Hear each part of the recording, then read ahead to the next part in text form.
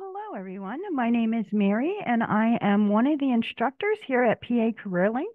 And today we're going to talk about Big Interview, how to sign in, and how to use the system. So let's go ahead and share our screen here.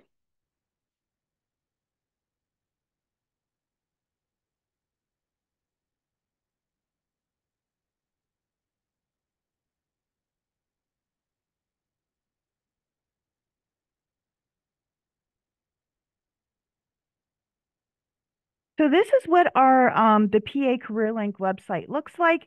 And what you would have to do is go ahead and sign in.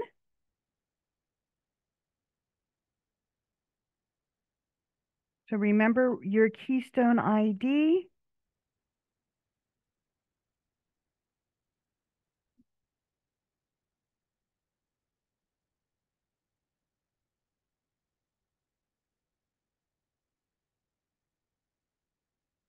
And your password.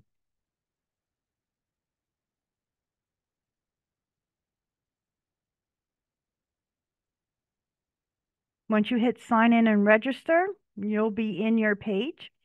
And you want to go to the career service menu up here in the corner, and then scroll down here to interview training. Once you're in interview training, it's going to take you to this website here, telling you that you're about to leave our page, but this is our big interview. And so you can watch the big interview sample software here. And why don't we go ahead and do that?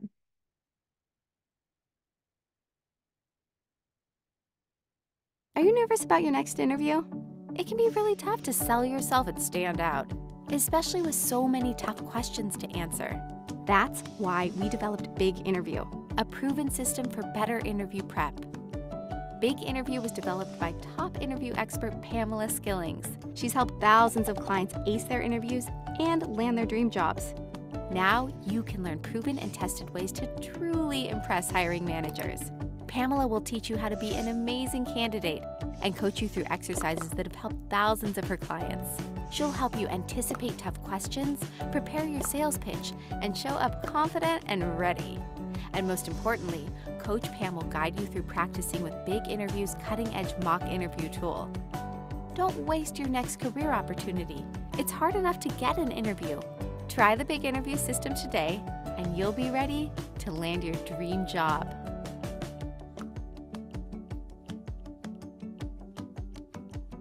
Okay, so that's the preview before we enter. So we're going to come over here and we're going to hit the enter. And this is the disclaimer that comes up. You can read the disclaimer, but in order to use the Big Interview tool, you're going to need to hit OK. And what it does is it brings up your dashboard. And on your dashboard, you can look for new job search lessons, and they are available, so you can check your curriculum. And you can do a start a new lesson here on your learning track, or you can start with your master track. Down here, you're going to see the tell me about yourself question, behavioral interview questions, and the new graduate playbook if you're graduating from high school or college, and then entry level practice. You'll be able to build your answer here, but why don't we go ahead and go in here to one of the lesson plans. So it's time to practice. Let's see how you apply what you've learned so far. So we can go here and hit types of interviews.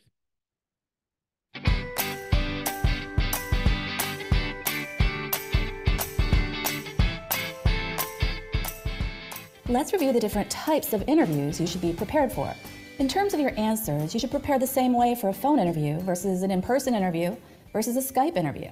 However, some formats come with particular challenges, and we want you to be able to customize your approach for different situations. So let's start with the phone interview. Phone interviews are very common, especially as the first interview with a recruiter or HR person. A lot of my interview coaching clients prefer phone interviews because they feel they're less intimidating than a face-to-face meeting. And in a lot of ways, they are. First of all, you don't have to worry about how you look. You don't have to worry about wardrobe or body language or eye contact. You can also have your notes nearby for reference. For many, that really helps with nerves. However, there are also special challenges in a phone interview. It's much harder to make a strong impression in a phone interview for a couple of reasons. One is that it's harder to connect and build rapport without nonverbal cues. Harder to feel like you're getting to know someone when you can't look into their eyes or smile or lean forward to show your interest, especially if you're someone who's really good in the room, as they say. It's much more difficult to convey charisma or magnetism with only your voice. It's part of the reason that people are much more likely to remember you if they've met you in person. This is why salespeople always want to get the in-person meeting. In the phone interview, all you have is your voice and your words. So you really have to make sure that that voice and those words are on point. You may also want to make an extra effort to bring positive energy out in what you say and how you say it. It's also harder to read your interviewer during a phone interview. You won't be able to see how he or she is responding to what you say. I think this is why candidates tend to talk way too much in phone interviews. They ramble on, subconsciously waiting for a sign that the interviewer is satisfied. You'll do better if you get comfortable with moments of silence. You hear the silence as, "Oh my gosh, she hates my answer, I better keep talking and salvage this," when the silence really means she's checking her phone or signaling to her coworker about lunch. Don't rush to keep talking and fill the quiet. If the interviewer wants more or has a follow-up question, he'll let you know. You'll sound much more confident if you're concise and stay on point. In terms of questions, phone interviews tend to cover topics similar to those covered in in-person interviews. If it's a phone screen interview, the questions are more likely to be basic resume review questions, though some may include tougher fit questions or technical questions as well. You never want to blow off preparation for a phone interview, assuming it will be easier than an in-person meeting. Go in prepared for any type of question that could come up. The rest of the lessons in this curriculum will help you with that part. Moving on to the one-on-one in-person interview. Of course, the one-on-one in-person interview is the classic format. Probably the majority of job interviews in your life are going to fall under this category. In fact, you may get 6 of them in a row on any given interview day. This type of interview usually lasts from 20 to 45 minutes. After the introductions and small talk, the majority of the interview is the interviewer asking questions and you answering them. The same questions come up time and time again. We've got lessons and sample answers for all of these commonly asked questions. You also want to be ready for a curveball or two. But most interviews are pretty predictable. They want to find out if you can do the job and if they can see themselves working with you. After you finish answering their questions, you'll get a chance to ask them questions of your own. And then there's typically some sort of wrap-up and discussion of next steps. It sounds pretty straightforward, and it is in many ways, but that doesn't mean it's easy. Preparation is what sets apart the candidates who get hired. Some of my coaching clients have really struggled with the in-person format. They were passing the phone interviews with flying colors and then getting rejected after the in-person meeting. In person, your nonverbal communications play a much bigger role, and it's easy to fall back on bad habits when you're nervous and feel on display, like talking fast, slouching, ums and uhs. Practice is the key to get comfortable with both your talking points and the delivery of those talking points. Next, let's talk about the video interview. Companies are increasingly using video interviews, whether Skype or some other form of video conferencing or recording.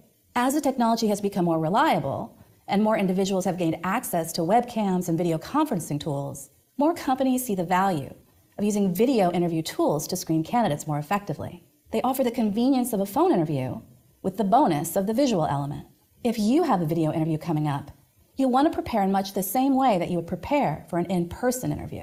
However, if the video format is relatively new for you, you will also want to get comfortable with being on camera and with the technical components. You absolutely want to prepare your environment and give some thought to backdrop, lighting, background noise, camera angle. Do a webcam test and adjust your camera or powder your nose accordingly. In fact, it's a great idea to do a test interview, either using Big Interview or with someone you can trust to give you candid feedback. This will help you get a realistic sense of how you're coming across on video. Does your eye contact look natural? Should you adjust the height of your laptop to avoid the ever unflattering upward angle? A dress rehearsal will help you avoid problems on interview day.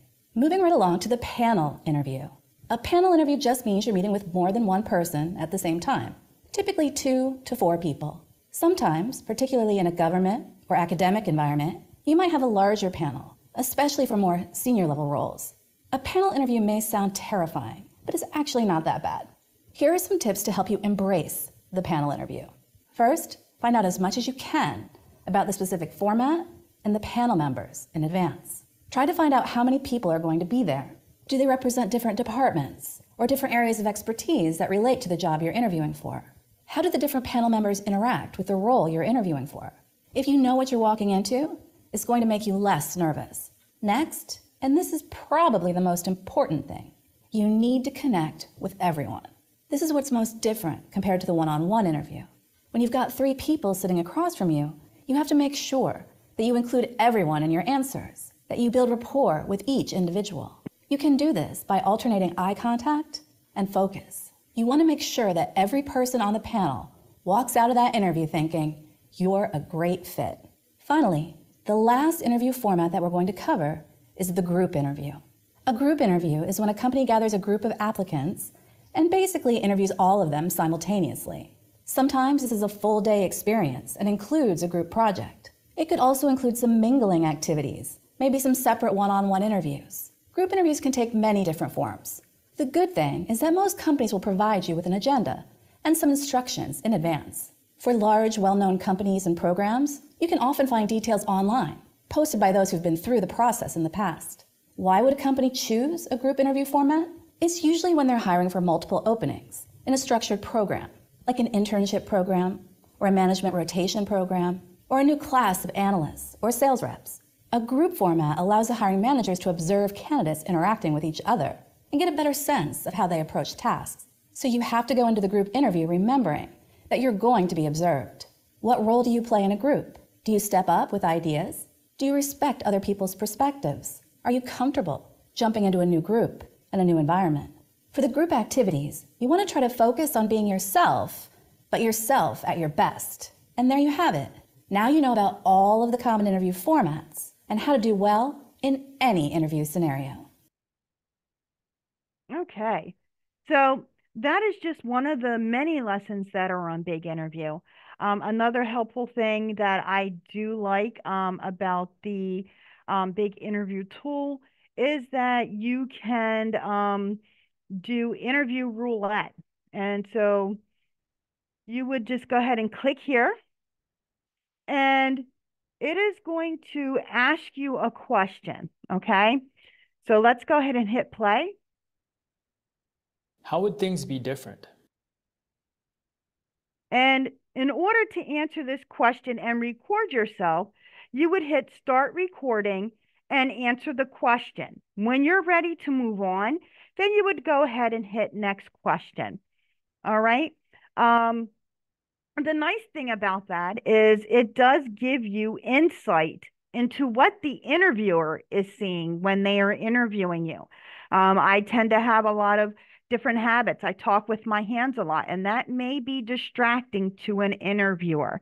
So this one helps you practice your answer, but 2, when you watch it back, it gives you insight into what somebody else sees when they're interviewing you. You keep this for yourself. It doesn't go anywhere. Nobody sees it unless you share the link out to maybe a career navigator or a caseworker to kind of get some, more interview practice talking points. And there you have it. That is Big Interview in a nutshell.